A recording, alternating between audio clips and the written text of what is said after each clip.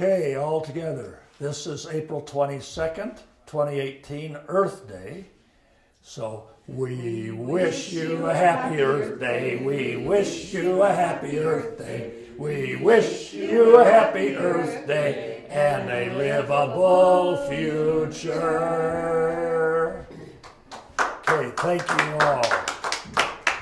Okay, this is the third week of our class, and we're going to run over past assignments a little bit. I want to fill in the first week's assignment that we talked a little bit about last week, but I didn't get everybody's feedback on. I've outlined that on the backboard here. On carbon, Phil said using the handouts and all of his bills, he came up with a 20-ton carbon footprint, but when he went to Nature Conservancy and used their ballparky kind of thing, it was a 60-ton. Linda has reduced hers way down from over 10 tons, it was like 14 several years ago, to 1 2/3 tons by the computer, build it up, including your electricity, natural gas, gasoline, transport fuels, water, and sewer treatment. And hers, according to Nature Conservancy, was 24 tons. So what did anybody else get for theirs, so I can fill in this chart a little bit? I didn't do mine. Okay, well, next week everybody is going to have to bring in their numbers, okay? So some are calculating, they got the raw, but they didn't convert it to tons. Then I'm going to go over the other thing from week one was how thick was your attic insulation and what kind was it? So can anybody give me numbers on that? Ours is 8 inches thick. 8 inches? And it's fiberglass and vermiculite. Fiber and vermiculite. Yeah. Okay. Any other? 8 inches of fiberglass. 8 inches of fiberglass? Is that a bat or a fill? Bat. Bat. Bat will be a little bit more dense than blown fill. 36 to 40 of cellulose. So I'm losing that behind the screen a little bit. Okay. And then 8 inches of fiberglass blown fill. okay. Anybody else? I guess that's Linda's got cellulose on top of fiberglass up to a rated R90. So okay, good. And then for this week, the assignment was to look at your windows, look at your doors, and your walls. How many of you have frame walls? Okay, all but two. What do you have? Oh, you got, okay. Combination of brick walls and frame walls. Brick outside and frame, okay. What are your walls like? And you didn't have this. Brick. And the inside plaster, so it's a brick, solid brick with a plaster? Yeah. Okay, thank you. So mainly frame, okay. Then for windows, how many of you have metal framed windows? That's the older. Okay, you do. How many of you have vinyl replacements for the metal? Okay, 4. How many of you have wood windows? 1. Is that an original old wood window or a more? Replacement. It's a replacement. Does it have an aluminum or steel clad on the outside? Or is it just a wood outside, wood inside? It's a wood. Sure. Okay. I'm sorry. Yeah, some of the newer ones as replacements, Pella has some that have wood, but there's a metal to keep the weather off on the outside. Yeah. Okay. And how many of you have those windows as double glazed? Thermal pane. Yeah, thermal pane. Okay. And you have single? Single pane. Do you have storm windows on your single pane? No. So you're really an R1 for all your window space. Thermal pane gets to R2 if it doesn't have any low-E coatings. If you get, We put plastic. Double pane. you put a piece of plastic over in the winter. Yeah. Okay. And that does help. It cuts the loss in half. Okay. How many of you have quad pain? Back here. John, because he has the Pella that are really, not Pella, excuse me, the Alpen that are really, really good. And they have Superman prevention gases inside. They have krypton. So if it keeps the good guys away, it probably keeps the bad guys away too. Yeah. Okay. Good. And then that's windows. When you looked at your doors, do any of you have vestibules or airlocks for entry? I do. John does on the front. Good. Okay. Garage count? The garage accounts for one of the maybe 3 or 4 or 5 doors. Right. That's Does it count as a vestibule to the to the kitchen. Yeah. Okay. But you probably have a front door and a back door and maybe a side door, and that's why I say 3, 4, or 5 doors. Yeah. Okay. Okay. Did any of you look at whether you could enclose an outer covered porch to easily be a vestibule, which would give you that? I'll let you think about that. Linda has looked at that possibility. And we'll next week actually see pictures of what that possibility for hers would be. Okay. Thank you for the review of possibilities. Okay. This is session 3. I am Steve, and this is Jefferson Unitarian Church, Golden, Colorado, and this is a production of the Green Task Force with amazing help from Jamie on video. Thank you, Jamie. I want everybody to express appreciation to Jamie. He is a very professional. He knows what he's doing. Okay. What we're going to talk about today are the bigger energy gobblers that you have. So your heating and cooling, and then other things that gobble energy and what options are to the gobbling of energy. So we'll talk about a water heater, then we'll go to gas furnaces, boilers, propane or electric furnaces, and then air conditioning or evaporative cooling and options to that. Heat pumps for many different purposes, either air or ground sourced heat pump for extracting heat efficiently from the environment to bring it in or get it out. And then major appliances, refrigerators, clothes dryers, and alternatives for food preservation in the case of the refrigerator and for mechanical clothes dryer. Then we'll talk about luxuries, ways that our nation sets us apart, self apart over many others for using energy, fossil fuels, where it's just for sport and fun with total disregard to the rest of the world. Okay, so that's what I call the pointless energy gobblers.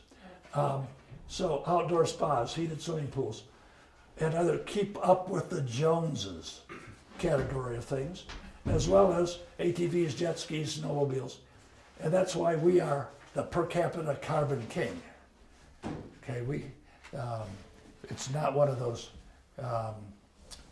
royal families that you're necessarily gonna be the head of. Okay, and so it brings up the question of what is moral and what is fair.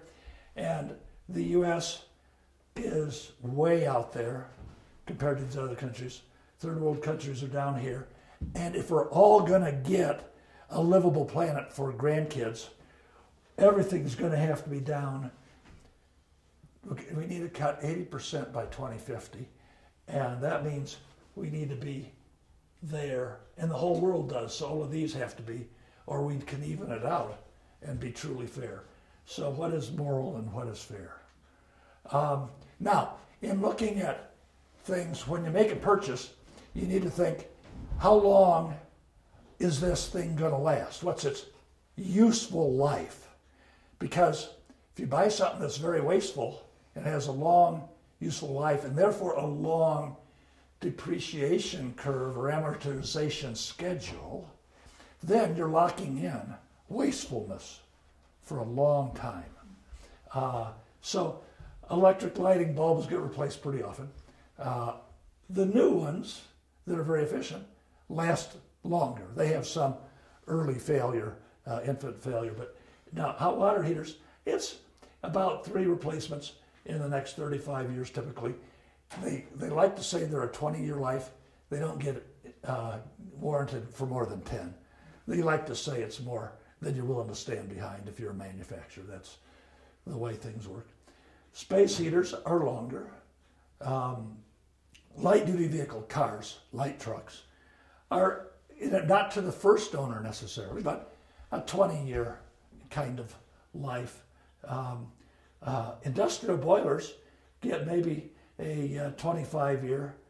An electric power plant, like when Excel was putting in the power plant down in Pueblo, Cherokee 3 and 4, I think it was, in 2007, 8, 9.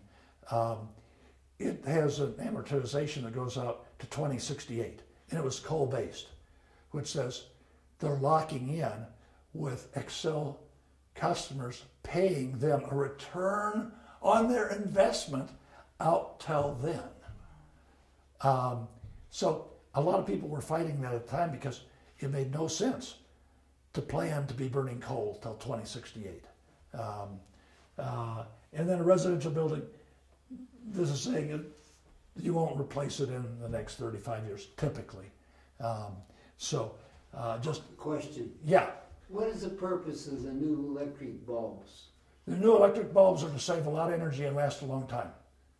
Okay, I'm going to try to keep people focused on the trend I'm going rather than get it. Okay. I have more than enough for an hour. Okay. Okay, Well, thank you. Now, prices. I'd like to talk about energy, and I like to talk about carbon consequences of energy. And therefore, price usually doesn't come into it. But when we get into the water heaters, you'll see that the yellow label, when you get one, always has price and for the year's use. But prices on natural gas is all over, from $2 per million BTUs up to $15, $16. So, how do you trend price? With fracking, it came down. It was going up because all of the traditional wells were running out. They're declining badly, so we have fracking. And now we're fracking underneath schools and everything. The wellhead can't be under the school. It can't be on the school grounds, but the limits are about a half a mile. But they just go fracking right underneath. But the fracking, we're getting kind of to all the good stuff's already gone.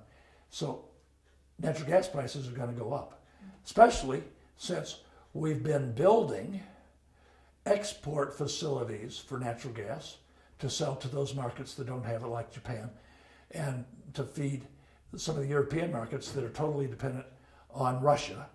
And that Russian natural gas valve can be turned off, and it was turned off for a couple of countries a couple of years ago. And so when supply-demand, if we start shipping our supply out, we'll have less here, and the abundance, the temporary abundance, is going to be gone. So price is a funny thing.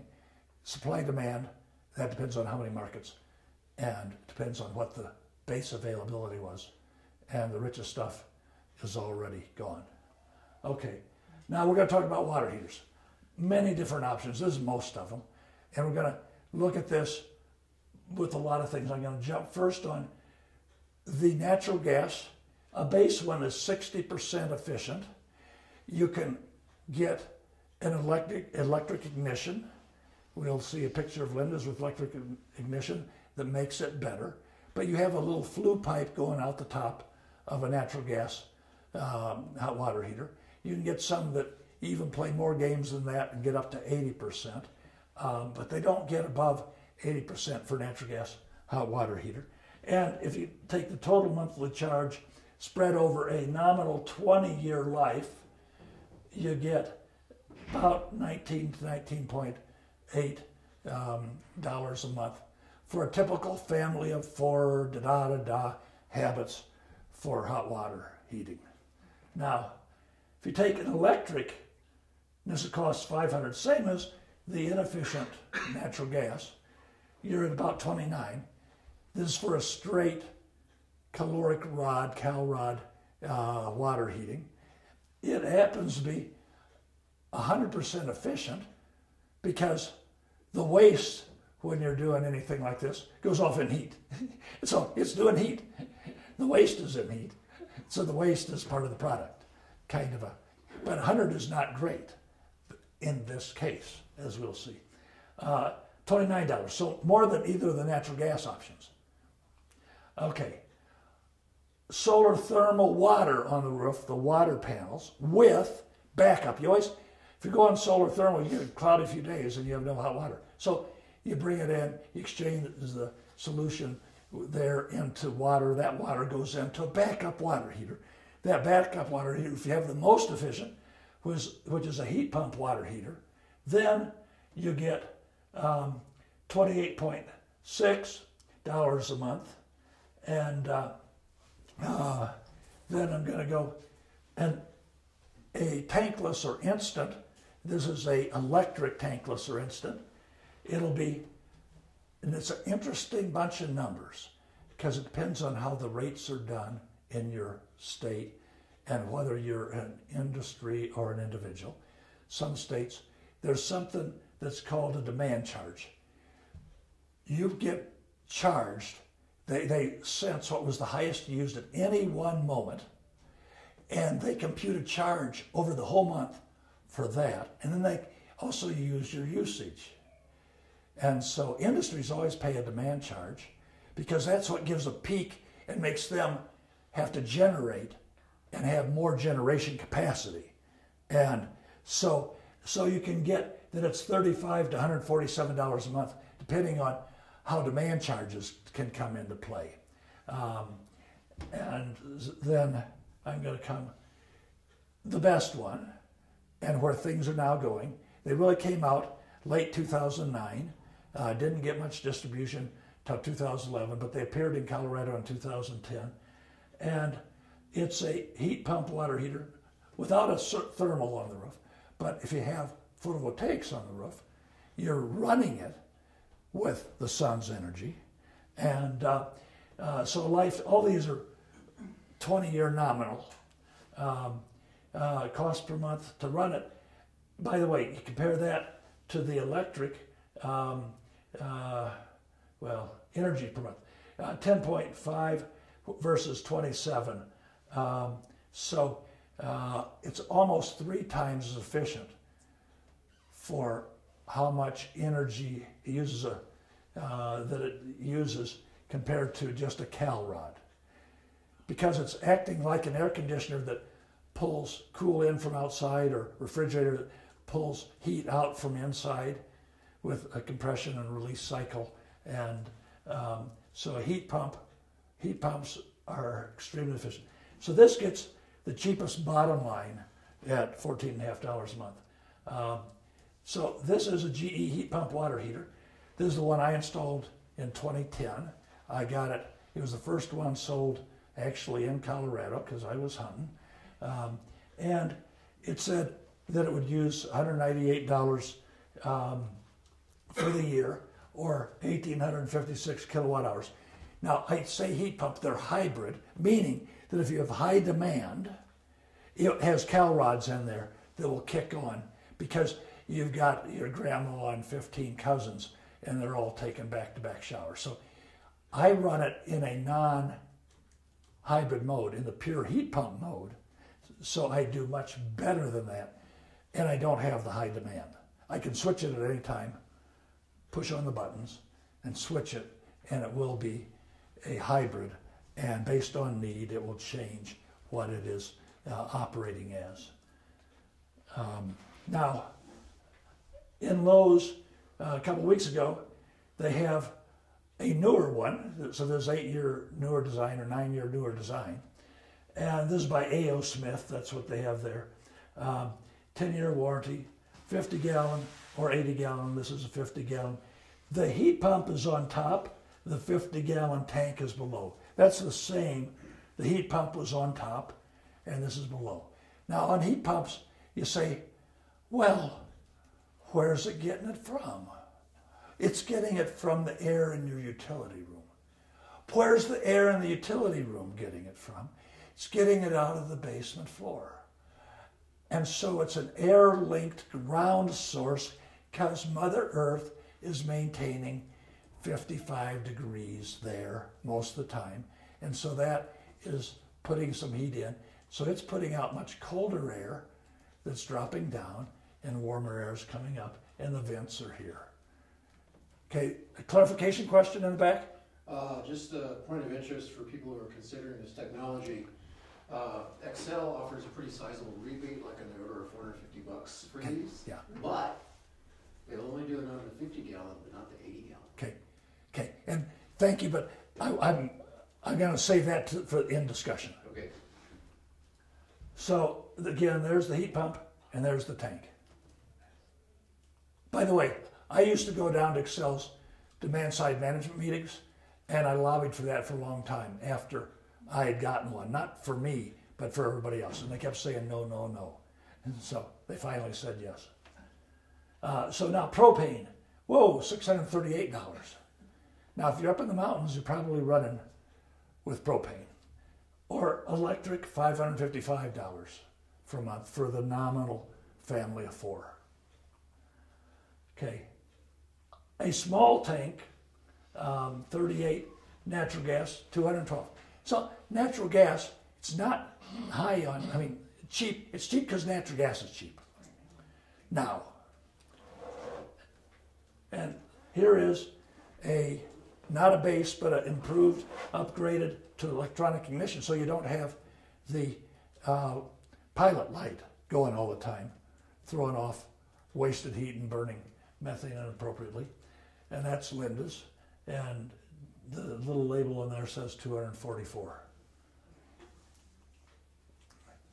Now, you can get a gas tankless as opposed to an electric tankless, and it's over $2,000, and it's 175. The thing about that is, when a tankless goes, all the water you have turned on has to be heated instantly as it's going through. And so if it's electric, that's an amazing electric drain all at once. And if it's gas, it's a big gas pipe. Okay, so the heat pump we saw there. Now, we're moving to space heating. So you got a sense of water heating, lots of options. You can put a bowl outside to catch the sun. You can have, like in Korea, a lot of places, up on the roof, there's a big tank of water, and it warms with the sun, variably from day to day. And it's a gravity feed. This is more in the rural bits of Korea. Okay, space heating. Ancient, there was a sun and fire in the teepee. And the teepee was vented out the top. There was always a nice little opening or chimney.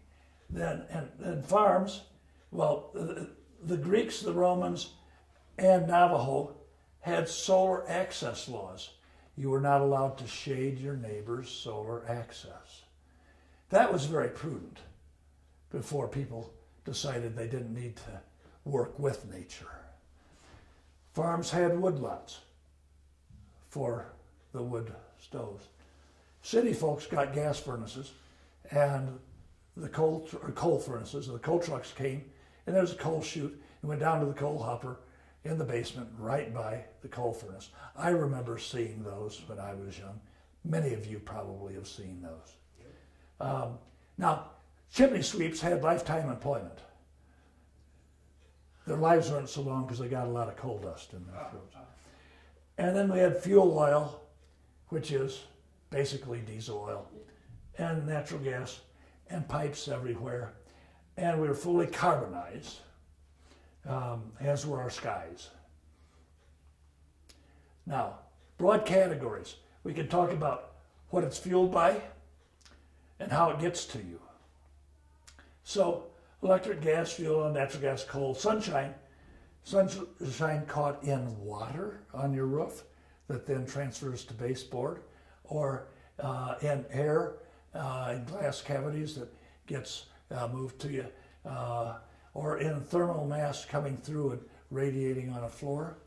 And then it can get to you by forced air from your furnace, by radiant from a radiant floor, which is very comfortable when you're walking around barefoot inside.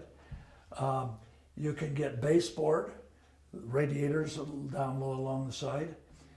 You can get, for passive solar, a chimney flow where it's passive, where the sun's hitting someplace and it naturally flows up through a house.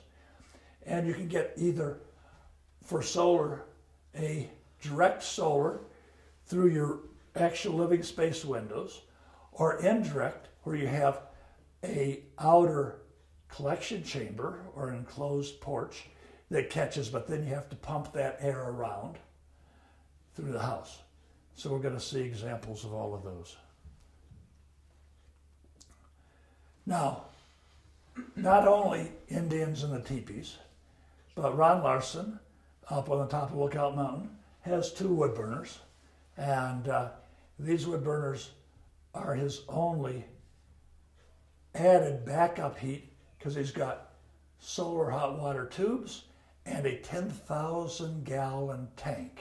So he's, all summer, he's putting water in the tank that's hot. It's insulated. He doesn't remember the amount of insulation. And in the winter, on the great sunny days, he's putting warmth into the tank. He's actually got a 10,000 and a 1,000 gallon tank. If you ever go to his house, you walk across the front entryway and you're on top of the 10,000 gallon tank. So, but you'll notice he's got a lot of little bits of wood and starter paper and everything on these, one's upstairs, one's downstairs. And he doesn't have a gas furnace, he doesn't have coal. And, but that house was the house that won the first solar home decathlon by the University of Colorado in Washington, D.C. on the Mall. Okay, now for natural gas furnaces, there's condensing, I'll say what that means in a minute, versus non-condensing. Condensing is a total closed system. It brings in combustion air from outside instead of just using vents to take it out of the basement or the utility room. And it's sealed, it burns, and you get on this one 95.5% efficiency in your natural gas. And the fumes go back outside through plastic pipes because it's that efficient that the exhaust is not that hot. And then you see right down here, not much of it showing, when you have a closed system, you do get some condensate. Hence it's a condensing. And that condensate goes in a little drain line to the drain that hopefully you have right in the utility room next to the furnace. So, oh, I'm sorry, boom. Here is the more conventional, this is 95. The current standards are that a non-condensing, they used to be 60 to 65% back in the 70s when my house was built, and I upgraded to this. Sometime in the 90s, they raised the standard, they had to be 78%. Linda's is here, and that's 90 or 80%. And you notice there are 2 big 6-inch ducts, one of them's squeezed down that you see here, that are bringing in outside combustion air. The outside combustion air comes in, spills on the floor, and the combustion chamber is in here, and it's getting air from the basement. And that is going out a metal flue pipe up to the roof. Because it's less efficient, the exhaust air is hotter. So you're not running out the side in a PVC plastic pipe. Here's the range, 78 to 96.6 for gas furnaces now, and the one 95.5 is right near the top. Okay, now you can get good efficiency on gas another way. Natural gas boiler and baseboard heat. The natural gas boiler can actually go into little plastic pipes under your floor to get a radiant heat. So you can have it be baseboard, typically long under windows so the warmth is rising where the window cold would have come down. And this is a boiler in my neighbor's house. and you see it there. And then the distribution, here is where the 6 lines go off to feed. And actually, it's 3 going out that are hot and 3 coming back that are cold for hot water baseboard heat. Now, just like we talked about a heat pump water heater being efficient, if you can get your house's base heating demand very low, you can get an amazing thing, which is an air-to-air mini-split heat pump. And these will, in smaller sizes, get up to, if you know SEER values for an air conditioner, a real good SEER value for central air is about 15. These will get up to 30, 31. But they can be reversed the other way and they can be heating for you. So this was just installed on my east wall. I have it on the east wall above a enclosed walkway. It's there because when you want the heat most is in the morning. The east wall catches the morning sun, and therefore it'll rise quicker. And when you want the cooling, it's in the evening, and the hottest time is on the west wall, so the east wall is the coolest for your outside air. You don't really want to put it up on the roof where it's in the sun. And to tell you the honest truth, evaporative coolers on the roof is far worse than on a east wall.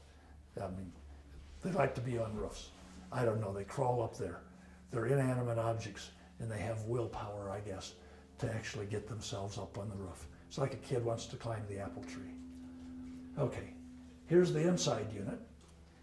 I have this in the dining room. Now, this is called a ductless heating and cooling system. When it's, here's 29.3 for the SEER value. And the heating efficiency rating overall, HSPF, is 13.8. This will productively pull heat out of outside air when it is minus 14 Fahrenheit outside. Minus 14, and it will pull heat out of that and bring it in. That's kind of amazing. Now, the same technology can be used for ground source rather than air source. And a ground source heat pump, which often gets misnamed geothermal. Geothermal's base is really where you're doing hot springs and you're pulling steam and you're doing stuff with that. But ground source heat pump, it has amazingly good numbers. But you drill a 300-foot hole or 2 of them, the cost for the ground work is $15,000 to $20,000. So it's got those negatives. So anyway, this is the inside unit. There's its stuff. Now, when Linda and I were in France in October, we stayed at this lovely country inn/motel, but it didn't look motel-y.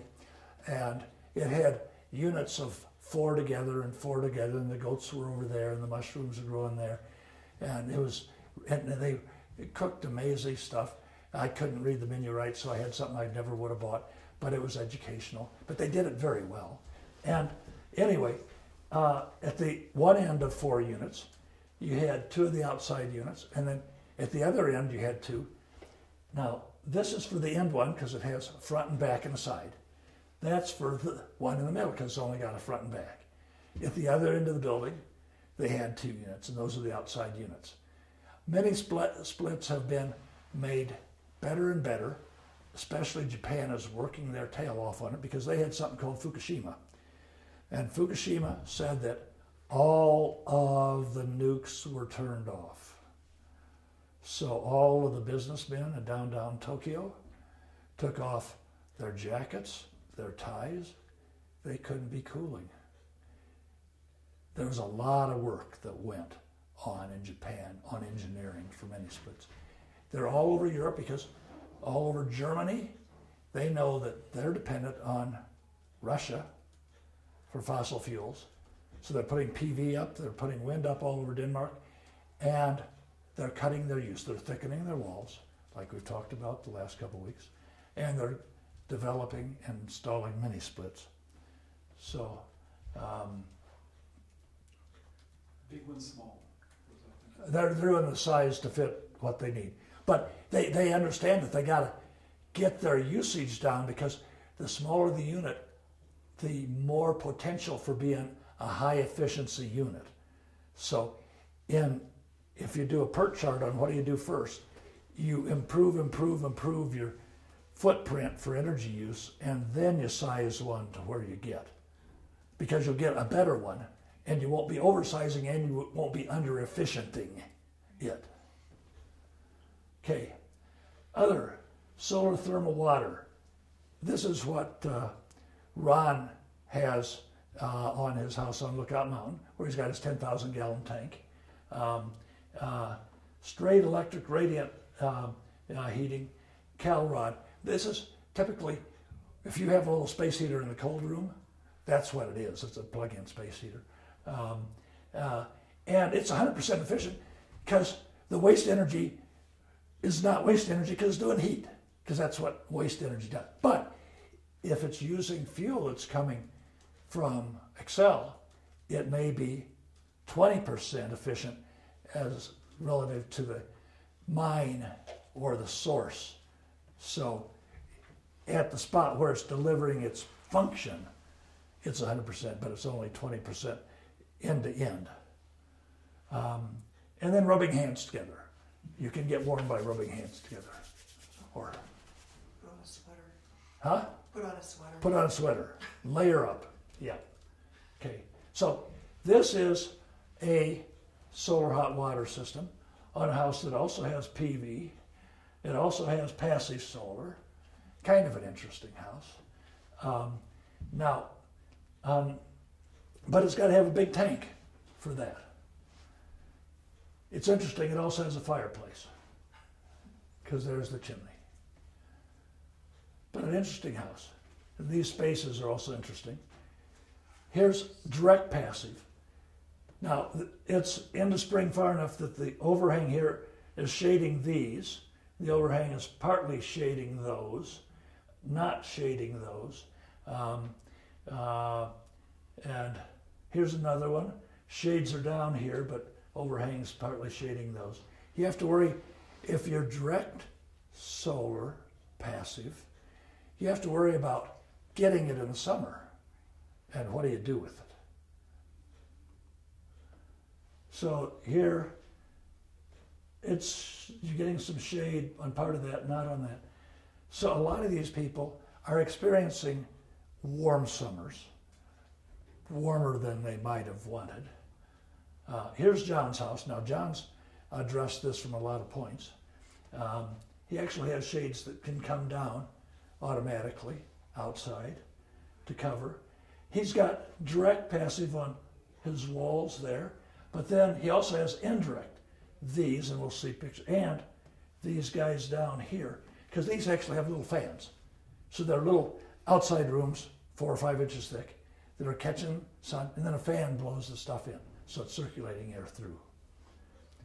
Here is the indirect. So this is, he gets afternoon sun, and that, it's called solar sheet, and it's 2 words, solar sheet, right, John? It's actually one, One, okay, put them together because it's and decap, that's a patent number. huh? It's a patent name. Patent name, okay, it's trademarked, okay. But they're made up in northern Minnesota, Canada, Toronto, okay. People up north have learned to make their own too, using beer cans or Coke cans and a piece of glass and a box. And there's online, you can find instructions to do 15 different designs. They work. Okay, now I have indirect, so my collection space, this in the summer it's got enough overhang. This has a little overhang up there, but it didn't really want to go to, and I'm catching the heat here, but I'm pumping it to the north end of the house through 3 12-inch ducts. And I have one 6-inch duct that goes down into the utility room, right where the heat pump water heater is, to add a little bit there. So it requires power distribution. So in the summer, when I would be getting hot, these are added spaces. I open that window, that window, that window, another window in the top, and these two here, and this is a 12-inch wide solar. It just chimneys out. I don't have to blow the heat out. I get it to flow out. The lower part is the greenhouse. This is my main heating part above that point. So by opening those two into that 12-inch wide space, it flows chimney right up and out the 4 upper windows. So I don't have to blow to cool in the summer. I do have to blow to heat in the winter. This one over here, the overhang does pretty darn well. And inside of there is a layered thing too, and we'll see that in a second.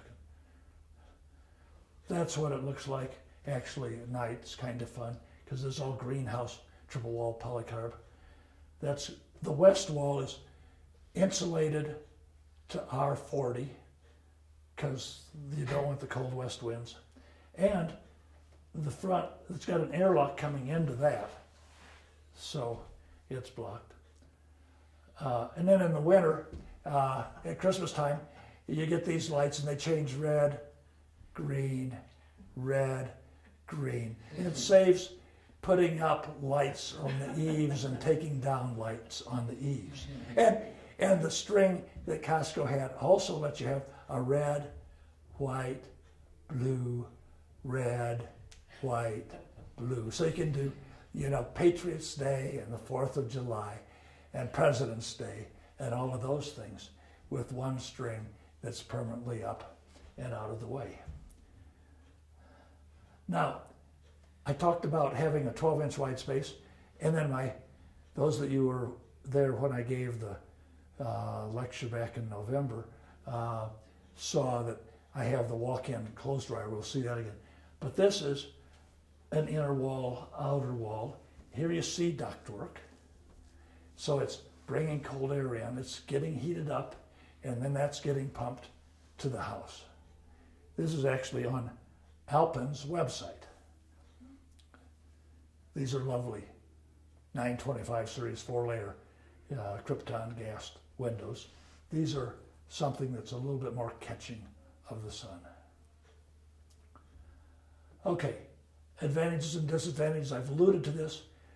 On the direct, which is the classic passive solar into your room, no need to wait for the space that you're wanting to live in to get, the space outside, to get to critical heat before you pump it in, because it's coming straight in. So John's house warms much faster than mine in the morning, because I'm building up a head of steam outside, and then it hits the threshold. The thermostat out there says, yep, we're hot enough, and it goes in. John is right through the windows and he's got it. But he gets more winter heat, so he has, with computer control, got it so he runs shades down outside. Beautifully engineered. Most people have not done, nobody's done what he's done like that. Now, in the, you still get more heat in the summer on the direct when you don't want it, because there's no way to vent it away, but you can block it with his shades. And you have a higher cooling load for the living space, so you have to do evaporative cooling or you have to do something to get it out. So there are two sides of direct versus indirect. Now, food preservation. We're getting to refrigeration, that's the big appliance. But you can dry food, you can salt it, you can pickle it, you can smoke it, you can cure it. You can put it in cold storage, a root cellar or a cave on the north side of a hill. You can have an ice box, literally the Iceman cometh, and with tongs, and when I was a kid, he came and he brought the blocks of ice, put it in the top, there's a drain pan in the bottom. If we didn't drain it often enough, there's a puddle on the kitchen floor. And then a refrigerator. Wow. Okay. you can also dry them in a passive solar dryer. So there's a passive solar dryer in the top part of my 3-floor addition. That's the heating space. And then I go, well, yeah. And, oh, there's grapes become, on the shelves here, grapes become raisins and other things get dried. So refrigerators. The label for refrigerators is a little different than typical because there's lots of sizes and there's different options and features. So this says it's a $78 a year on a $73.9 for models with similar features. And it's a $78 for all models on a 64 to 99 scale. And these are all at the 25 cubic foot range. Okay, clothes dryers. We're getting into the fun thing. Okay, you go back, and when I first moved to Korea, and when I lived in Nigeria in 1960, moved to Korea in 1982, they washed in the streams, and a hot rock on the side, you laid your clothes out. And you made sure the rock was kind of clean, and that worked fine. Or a bush, you put them across. Or you put it in your house over the furniture, but nothing that will get hurt by moisture. Or you can spread it inside the car on a hot sunny day. Lots of ways to dry clothes. A gas clothes dryer. These have to be vented by code because you're putting combustion results, you know, carbon monoxide, etc., and carbon dioxide, into the room if you don't get it vented outside. Then an electric one, it generally is vented because of all the lint and everything, and people have a habit of venting things outside. In both of those cases, you're putting a lot of heat outside. And so that's not an efficient thing on a fossil-based fuel to be put outside. And then a walk-in indoor passive solar clothes dryer, which also gives passive heating possibilities. So that is mine, and and I've improved the lines now, but that's where all the clothes drying is. That's on the south side. That's the first layer of south comes in through the one glass, through the outer glass, and then the inner glass, there's a door that covers this access. And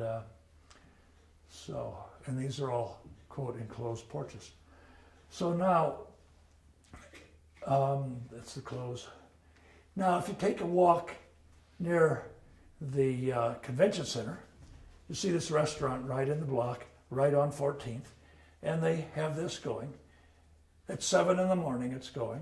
There's no patrons out here. It's going all the time. It's burning methane. And it's because we are trying to stimulate climate change. That's what they're really trying to do. That's their obvious purpose. I can see no other purpose than trying to cause climate change. And I've wondered about people that are so vested in that motivation. But anyway, there's other luxurious play causing climate change and affecting the disadvantaged disproportionately. And that is gasoline, ATVs, electric. I wouldn't, if it's PV powered, you're okay. Gas snowmobiles, gas jet skis, gas dirt bikes. These are all our play that is hurting nature. Gas dune buggies, gas and diesel RVs. We like to play, and we like to play with toys. And there's a lot more people who want to play with toys that are powered because they're lazy. They won't get a mountain bike and pedal it. They may not be lazy, but maybe they can't carry their whole 24-pack of beer on the mountain bike. I don't know. That's got to be a good reason. So now, what is moral and what is fair?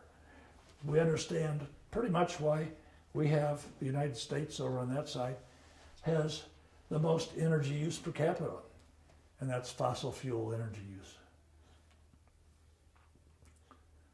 So not only in America can we waste and threaten nature with such wanton abandon, just for thrills, but we pioneered it, and through Hollywood, we spread the waste culture to the world. We're real good at getting that advertised. It was not the Native Americans who started the waste culture. Okay, I'm ready for discussion on anything you like.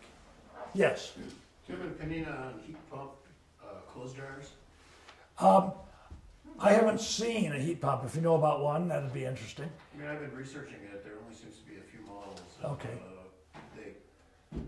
There are lots of consumer complaints about the performance.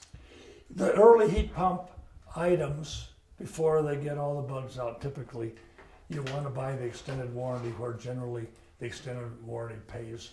It's not so much the breakdown issues, it's more the don't really dry clothes all the way, and there's always problems with clogging the condensers with the lid that comes out of the clothes, sort of a high maintenance. Yeah, It's I totally hear.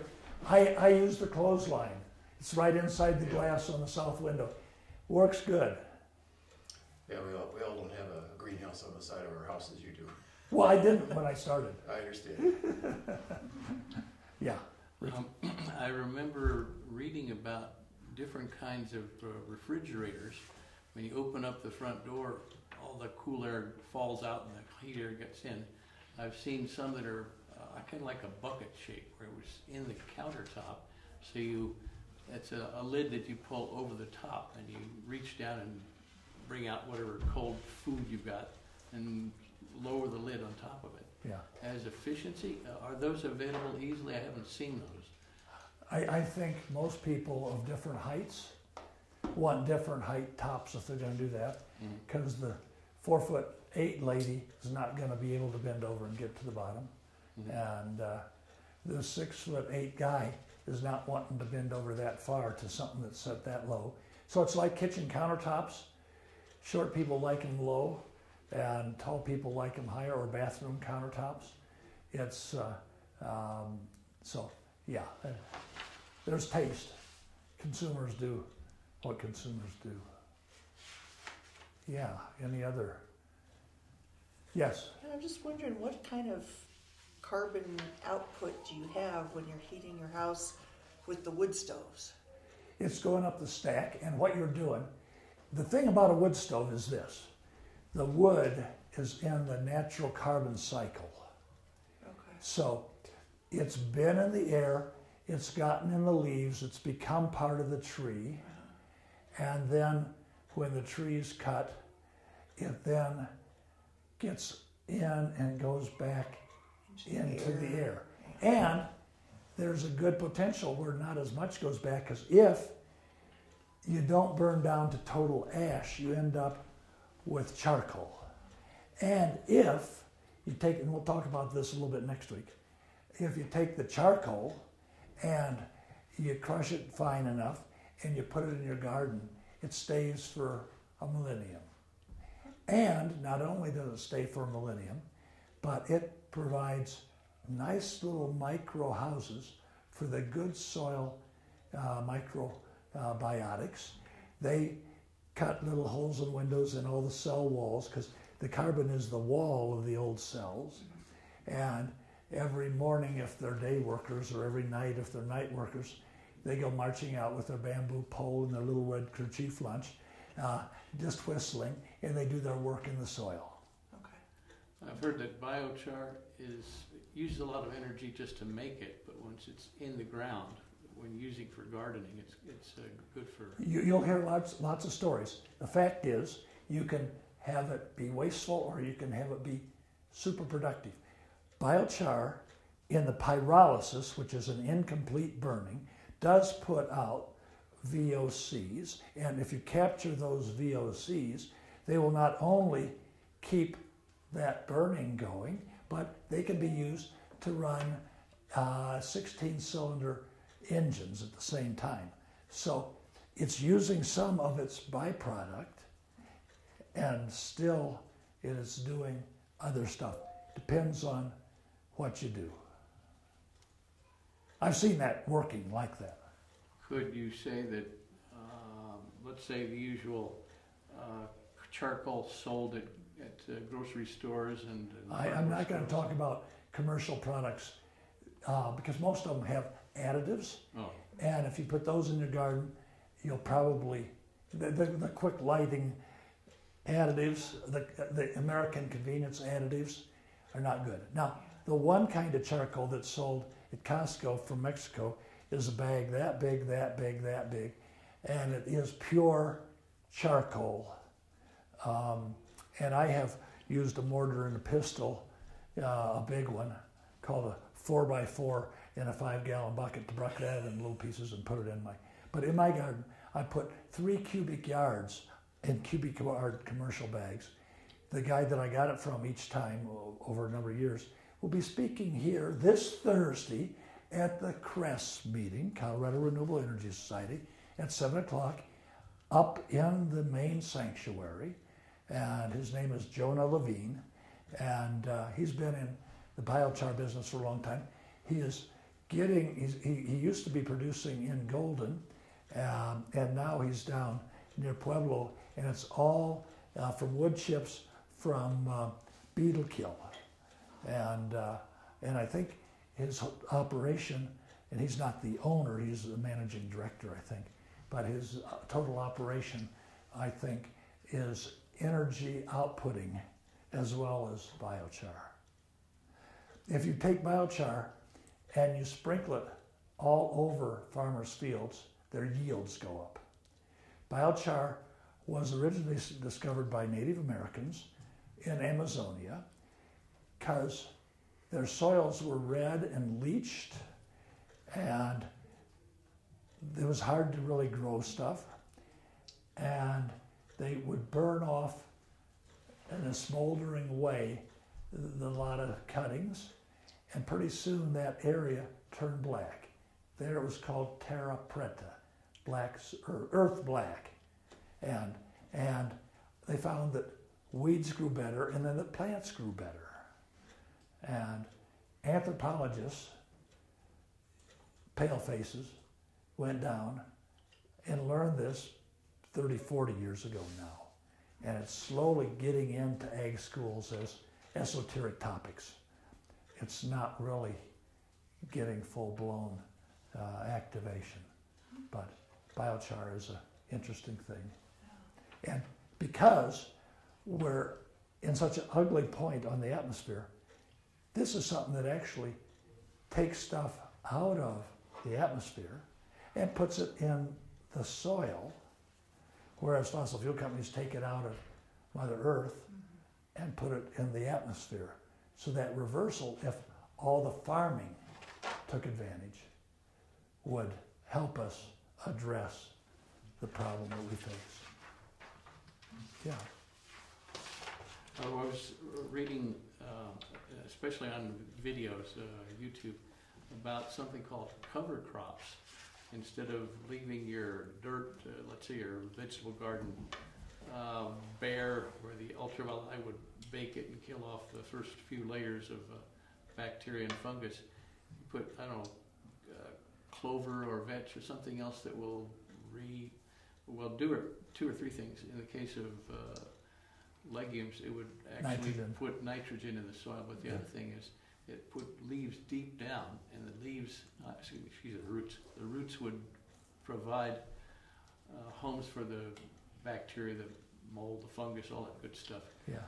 And the nice thing about that is it preserves the soil from getting bleached and washed away by wind and snow and wind and rain and all that stuff. Yeah. And the fact that it's actually storing more energy below ground. That's really all next week's topics. So, but if there's nothing else, I actually made it on time. Thank you, and happy Earth Day to you. Happy Earth Day to you. Happy Earth Day, happy Earth Day, happy Earth Day to you. We wish you a happy Earth Day. We wish you a happy Earth Day. Wish you a happy Earth Day and a livable planet. Thank you. Good.